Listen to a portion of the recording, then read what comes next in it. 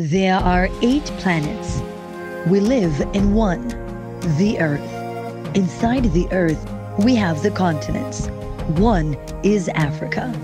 In Africa, we have Kenya. In Kenya, we have Nairobi. In Nairobi, we have the CBD. In Nairobi CBD, Harithuku Road, next to Nairobi University, inside Kenya National Theatre, this is Not Fine to Be Fine, starring Butita.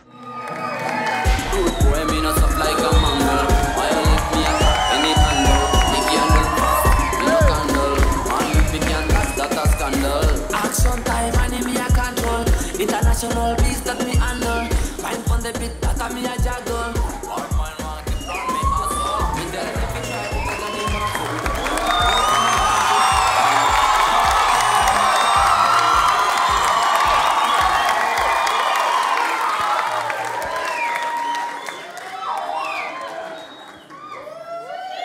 I'm depressed.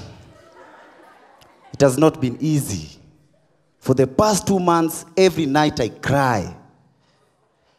Ever since I saw Drake giving people free money in God's plan. How is it God's plan and I was not there? If I was there, I would come first of all as I am. Hey, Drake, God's plan, God's plan. Then Drake will give me cash. Thank you, Drake. Then I'll go back and come back as an old guy. Drake, God's plan. Then I take the cash, go back and come back as a dwarf. Drake, I'm short and sweet, God's plan. It's God's plan that you have a good life, you buy a car, you build a good house, right? But why is it that Africans, we associate negative things with God's plan? You'll hear some people talking like, I went for a wedding last Saturday. It was the biggest wedding. That wedding was big. Those people know how to plan. They had a good planner. Then on Monday, my brother lost a job. It's God's plan. How is it God's plan? Drake walked for 20 kilometers. In fact, it was miles and miles, giving people cash. God's plan, God's plan. How many people can do that? I know Bill Gates can navigate the whole world giving out cash because he has a lot of money. Hey, God's plan, God's plan. I know some people can't even last for 10 meters. If I'm told to give out all the cash that I have, it will be 3 steps. God's plan. Thank you, guys.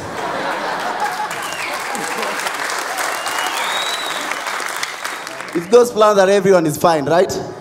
Yeah, everyone is, are you fine? All of you, are you fine? First of all, are you fine? That's the problem. People don't say when they are not fine. Why? You ask a random person, are you fine? Yes, I'm fine. How do you know someone is not fine? By paying attention to the word fine. We have 3 types of fines. We have the normal fine. Like, how are you doing? You're fine. How is the weather today? It's fine. Then we have the second fine, which is short and fast. Fine. Fine. It's used as a threat or to show people you are not going to do what you are told. Like, babe, when you go out, we are going to break up. Fine. The third type of fine is the fine with multiple Y's. Fine. You all know what that means. Something attractive has just appeared. There is this beautiful lady, like Kim Kardashian is fine. Rihanna is fine. Akode is fine.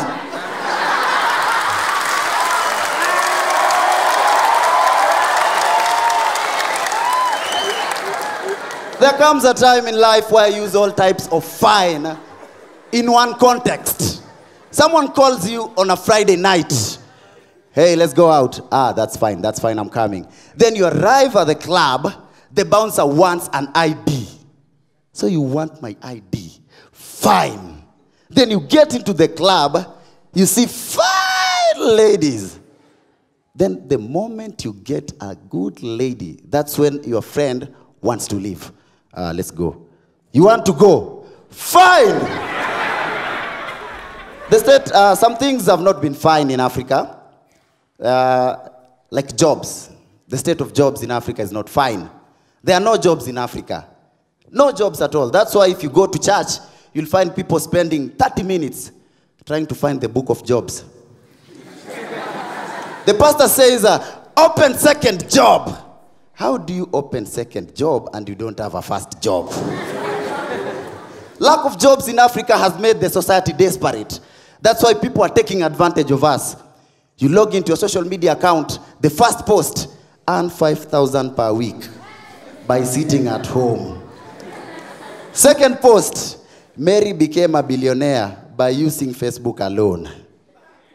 You click on that account, the image you see, a guy in an oversized suit, photoshopped next to a private jet, besides a tiger.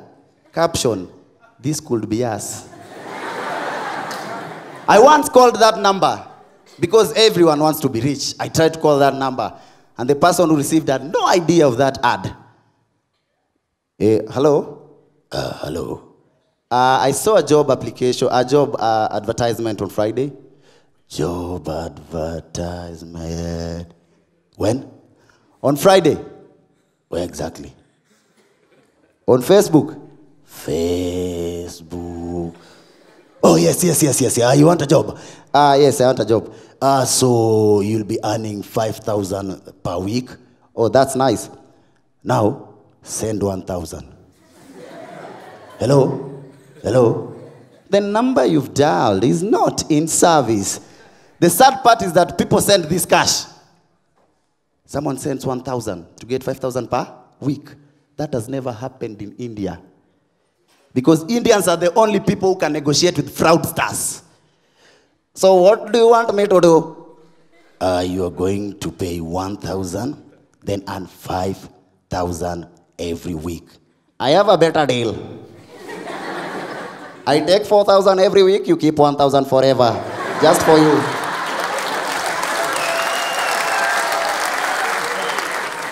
If you see a job advert anywhere, pay attention to the qualifications. If you happen to meet all the qualifications, like all the qualifications that are listed, you have them, run away. That's not a job, it's a trap.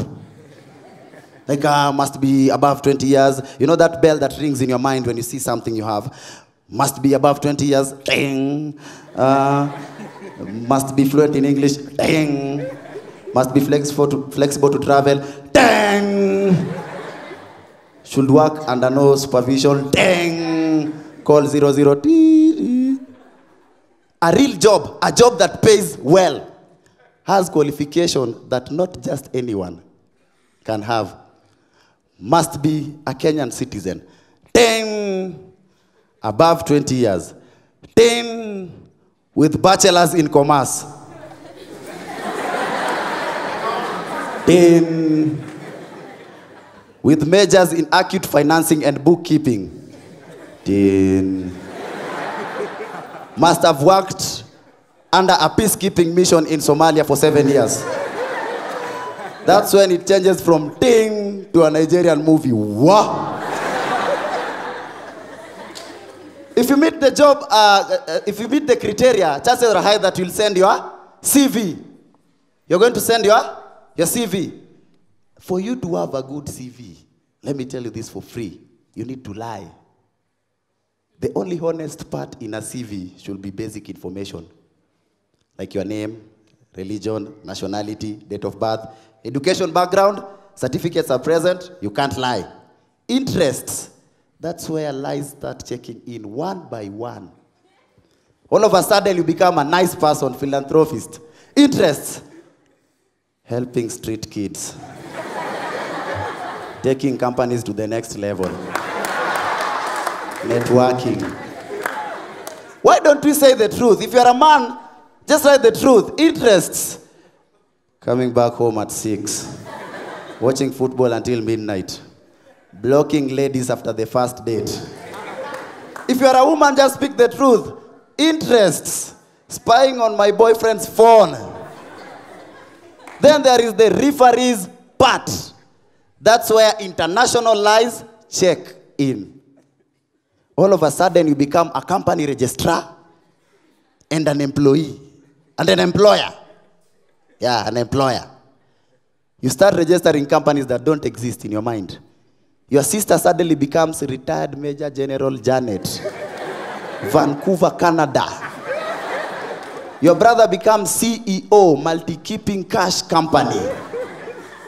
Your mom becomes a professor of a university that does not exist, Massachusetts College and University combined, plus daycare.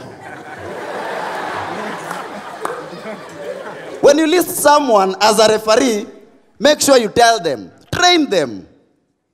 Because some people, when they are called, they have no idea of the job that you listed them.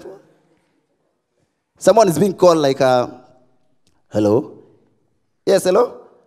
We want to confirm some information about Butita. Yes. Go on. Are you retired Major General Somalia Peacekeeping International Mission? Huh? Okay. Where did you meet with Butita? Canada. Where exactly in Canada? Johannesburg. That happened to me. So I decided that the next thing I'm going to do, when I list someone as a referee, I train them. I give them a script. It's like when they call you, this is what you say. In fact, you read, yes, I know Butita is a man of integrity. He's a man who cannot steal from a company. Butita, in fact, should be the CEO of that company. So I trained someone. I told someone that when they call you, play within the script. The bad thing is that some people are good actors. This guy was called, he started exaggerating things. Hello, we want to ask you some information about Butita. Yes, Butita is a good guy. We call him Savior. You saw the guy who saved a kid in Paris. Butita did that in 2011. Butita is a prayerful man. He even healed one of our clients. In fact, I had some people, they wanted to call him Messiah because he fed 5,000 people during our seminar. He can even work for free.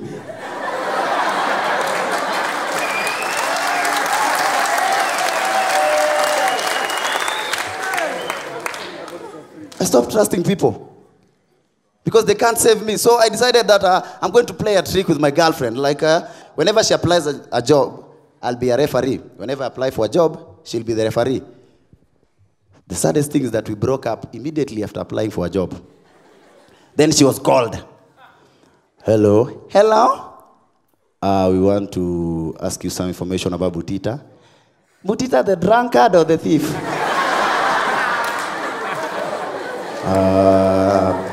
The ICT technician. That's what he told you. So do you think we should employ him? But don't call me again. So I decided I'll revenge.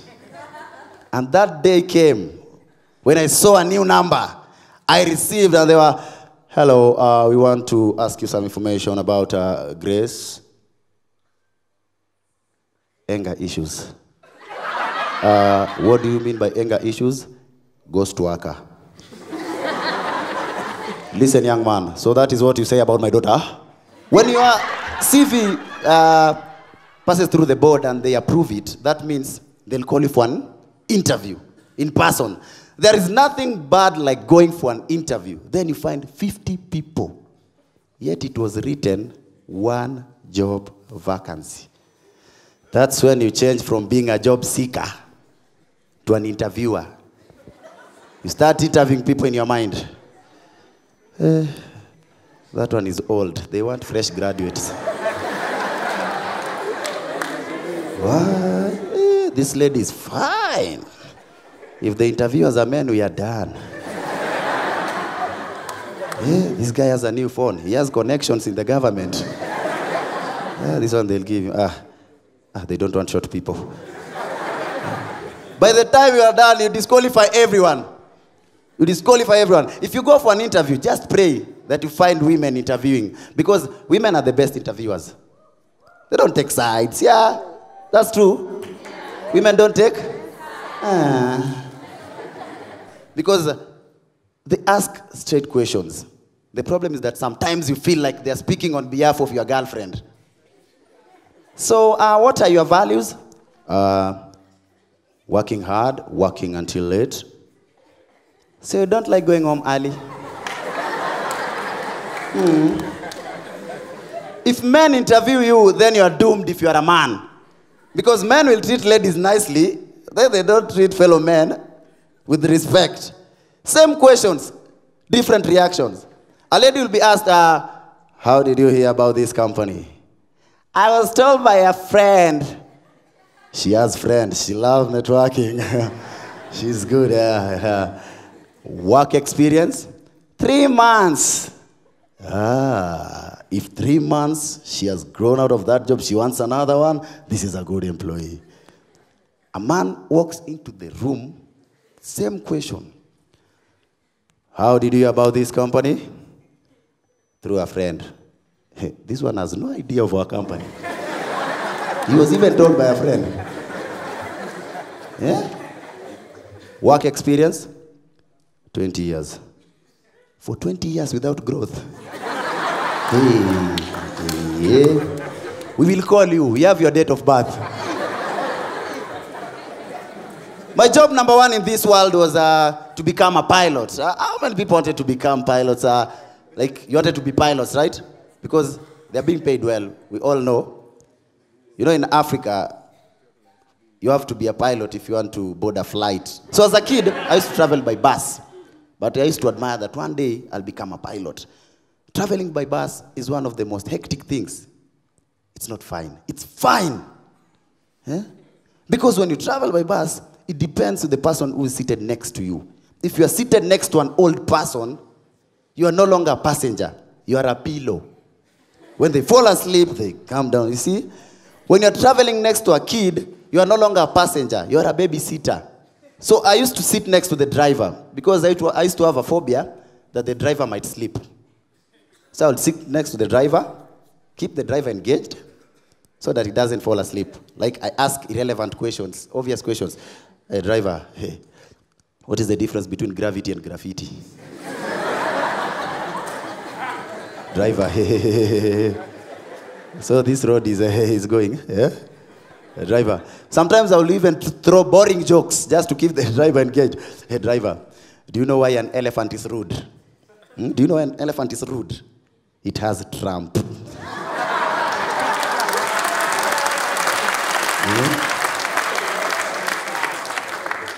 When I boarded my first flight, things were different because the pilot and the co-pilot are locked inside a cockpit.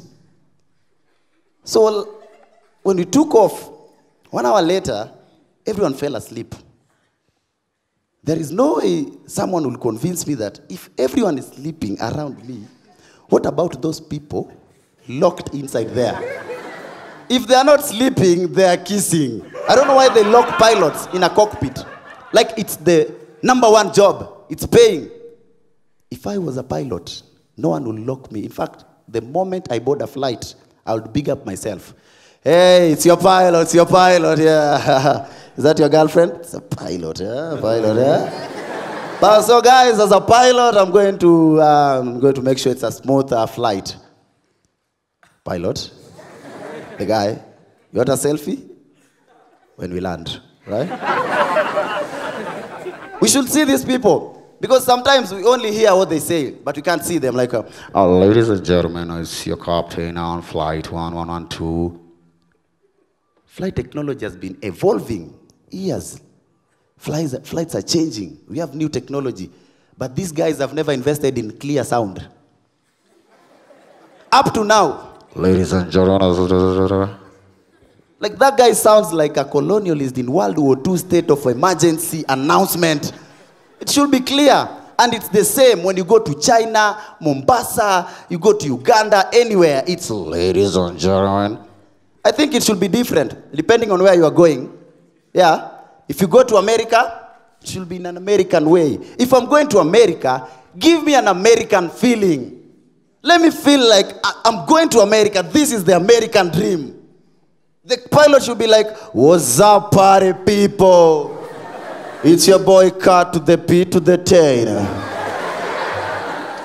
What did I say? It's your boy Cut to the P to the... You are smart. You are loyal. Make sure you come for another one. When I'm going to India, give me an Indian feeling. Just check the flight for no reason. Let me feel like, ladies and gentlemen, and I'm your captain, and this is going to be a good flight. We have 2 emergency doors. In case of emergency, you swipe, you jump out.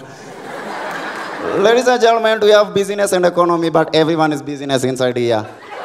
When I'm going to Nigeria, give me a Nigerian feeling. Let my bag disappear for no reason. Yeah? Just be that Nigerian, that arrogant Nigerian who is honest. Like, ladies and gentlemen, I'm your captain, and we are going to start flying.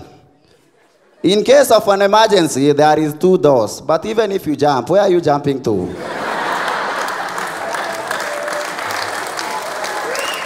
Where are you jumping to? When you board a flight, the hours varies. Like, it takes 8 hours from Nairobi to Amsterdam.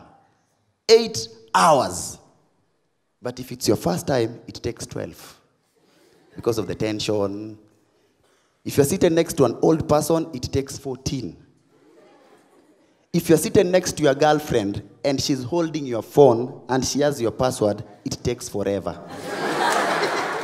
I don't know why ladies all of a sudden, they begin trusting men in case of an emergency. Like, you experience turbulence, then she holds you. Then why are you holding your boyfriend? You're on the same flight. If it goes down, you both go down. Why do ladies behave as if they'll be telling people, you are single, you're crashing? Why?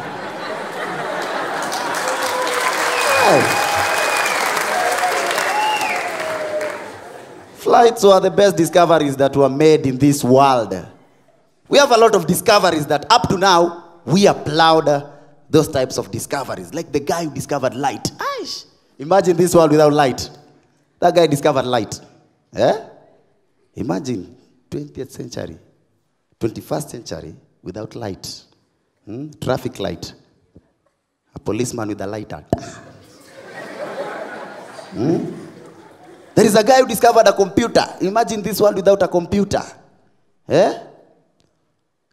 This world without a computer, how will it be? How do you even type? How do you even download? Eh? Then there is a guy who discovered gravity. Fraud of the century. Scam. How do you discover something that exists? Isaac Newton sat under a tree, then an apple fell down, then he convinced us he has discovered gravity. That guy should be arrested immediately. Do you know why? Because let's go back to the history. When Israelites were coming from Egypt to Canaan, manna fell from? What made that happen? Gravity. When Simon helped Jesus carry the cross, he fell 3 times. What made that happen? Then Isaac Newton tells us that the cross.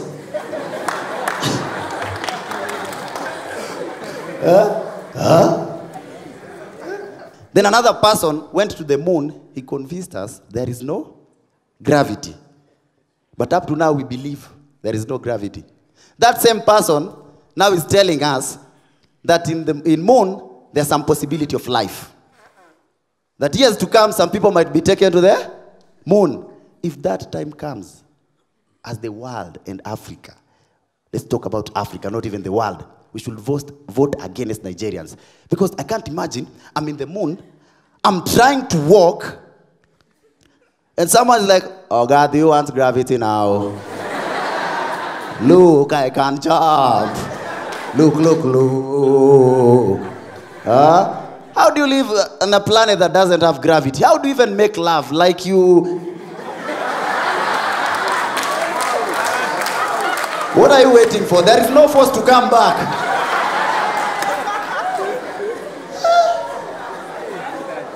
Gravity. Then there is a guy who discovered Google Maps. A genius. But the English, American. You are in Africa being told, turn to 001 road. What is 001 road? I wish Africans would have discovered Google Maps. At least, it will be simple. Africans will be understanding the African way. Like you type in your destination, Nairobi CBD. Turn left. Go and go and go. You'll see a blue gate. Leave that gate alone. Turn right. Ask that woman. She knows. Like Apple, iPhone, they discovered Siri. Siri is patient enough, like you can ask Siri anything. The patience that Siri has, no one has. It's like, Siri, what's your name? My name is Siri. Siri, where do you come from? California. Siri, Siri, yes. Siri, Siri, I love you. I love you too. Siri, when is today? Wednesday. Siri, Siri, yes. If Siri was an African project. Siri, yes. What's your name? Siri. What's your name? I said Siri. Siri, Siri, where is today? Wednesday. Siri, Siri, how old are you? The next thing you'll hear is a knock on your door. Young man, bring that phone, I'm Siri. Eddie Butita, check, check, check.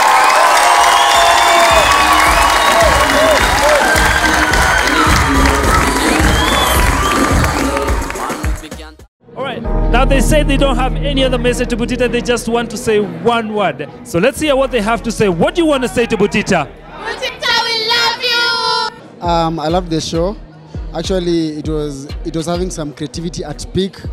And personally, from years back, Butita was my mentor on how anatengeneza mistari.